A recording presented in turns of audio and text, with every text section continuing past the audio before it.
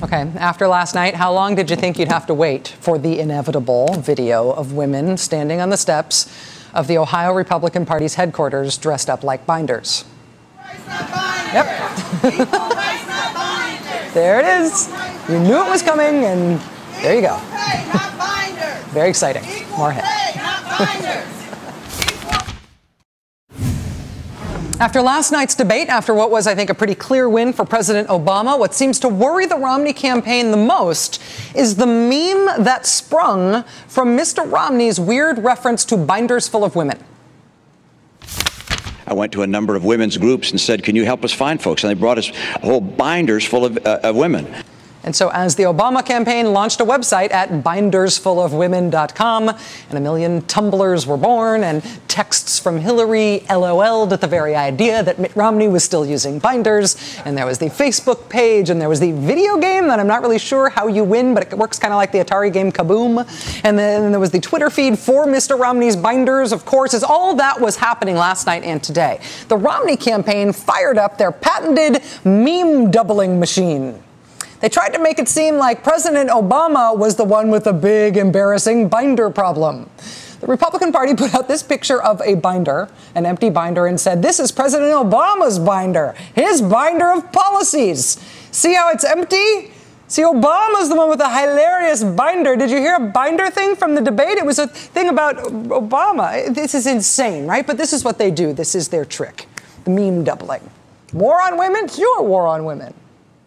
The overall problem here is that Mr. Romney brought up the binder story as a way of avoiding answering a very direct question on policy, which was, does he support fair pay for women? His running mate, after all, voted against the Lilly Ledbetter Fair Pay Act.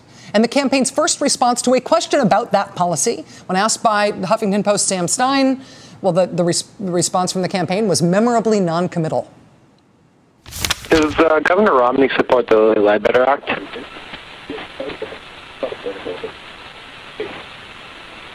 And we'll get back to you on that. So that was 6 months ago. Last night, this was still an unanswered question. Would Mitt Romney support Fair Pay Act for women? We know his running mate was against it. Is he for it? Now, Mr. Romney gave no answer about the policy at the debate. That's when he instead wandered off into the now infamous binders anecdote. His campaign followed up last night. Senior Romney advisor Ed Gillespie said, quote, Mitt Romney was opposed to the Lilly Ledbetter Fair Pay Act at the time. But then today, about 12 hours later, the campaign sent out another change in the form of a correction from Mr. Gillespie saying, no, I was wrong. When I said last night Governor Romney opposed the Lilly Ledbetter Act, he never weighed in on it.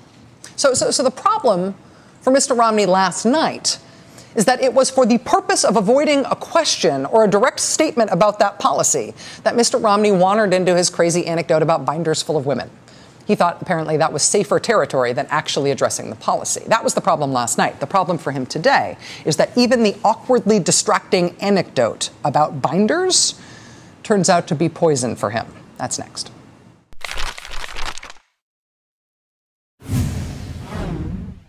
I went to a number of women's groups and said, can you help us find folks? And they brought us whole binders full of women. Which was very uncomfortable. Joining us now for the interview is Shannon O'Brien. She ran against Mitt Romney in the 2002 Massachusetts governor's race. That was a race, of course, which Mr. Romney won. Shannon O'Brien, thank you for joining us tonight. It's nice to have you back. Thanks, Rachel. That 2002 campaign is at the heart of today's debunking, if you will, of the binders thing. Can you explain to us what was going on in 2002 at that time that Governor Romney was talking about last night? Well, it was fascinating for me to listen to that story. I call it another one of Mitt's Massachusetts myths. And he's made himself the shining knight. The fact is, there was a group, Mass Gap, which is the government appointments project, put together by a number of bipartisan women's groups. At the time, there were approximately, 30% of women in high-ranking positions in that administration. And this group got together and demanded, frankly, of me and of Mitt Romney, that we make a pledge, that we pledge to bring more women into whether it was my or his administrations. We actually signed, I think he did too, signed the pledge. So when he goes and says that he was out finding all these women, the fact is the women beat on our doors and said, take these binders. So at least the binders, I think, was truthful. But the binders, so you're saying, just so I can get this right, It's not that Mitt Romney realized that all of his cabinet not potential appointees, as he mentioned last night, were too male in terms of the pool, and he sent people back to go find binders full of women in order to change the gender makeup of the people he was considering for his cabinet. You're saying that you guys were both offered these binders before you were ever in a position of appointing anybody? I'm saying I'm sure that the thing that was delivered to him may well have been in a Staples binder.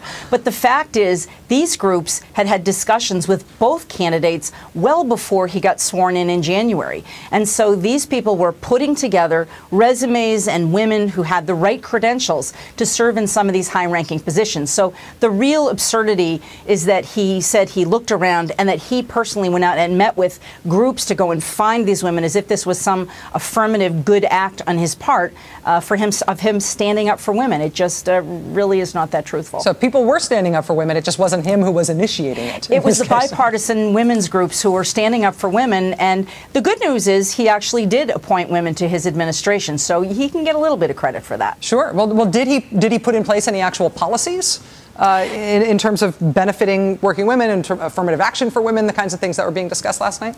Well, not so much. I mean, I'm not really aware of any policies. You know, when he first came into office, he did indeed have something like 42% of the people in some of the higher ranking positions in his administration. But by the time we got to the end of his gubernatorial term, he had lost interest in governing Massachusetts. He was already off running for president, or at least staking that out. And so the numbers had shot back down to 25%, frankly, lower than what the previous administration had. So he lost interest, and I guess maybe the women in his administration lost interest, too, because they left. So we did have a high initial number of female appointees, but they fled when his administration sort of pooped out toward the end. Well, again, it was 30% before he got there, 42% when he launched, and by the time he left, it was, I think, something about 25% women. Shannon O'Brien, who ran against Mitt Romney in the 2002 Massachusetts governor's race and who now has a national role telling us what it was like in Massachusetts at that time. Thank you for helping us understand this tonight. I really appreciate it.